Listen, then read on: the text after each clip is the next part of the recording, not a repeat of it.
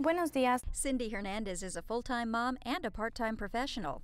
She handles customer service calls in Spanish and English at the Kids Point of View Optical Doctors in Tulsa. I decided to be part-time mainly because I'm a mother of 4, so it's busy. So part-time was the best way for me to go, you know, and I can still have some income come in and still spend a lot of time with my children. A company called Part-Time Pros matched her with an employer in need of her special skills. We are actually in need of a bilingual worker for our Spanish community. Part-Time Pros is like a business matchmaker for retirees not yet ready to leave the business world, and stay-at-home moms with professional degrees looking for an income, but not necessarily a career.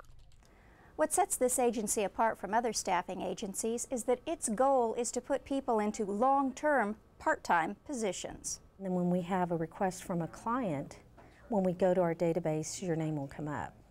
Carrie Duncan Baker and her husband Brett started Part-Time Pros out of their home last year when she found herself at a crossroads in life. Really, the springboard behind this whole concept and business idea was when I had my daughter.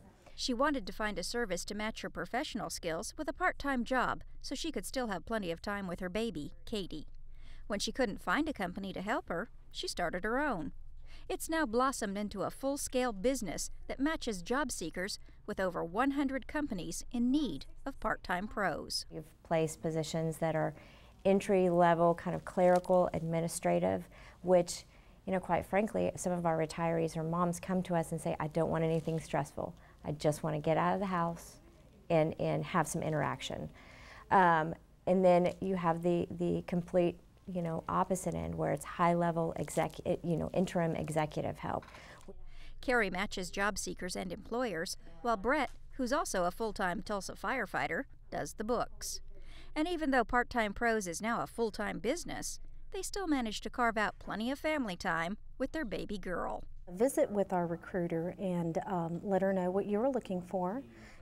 In Tulsa, I'm Cathy Tatom, the Oklahoma News Report.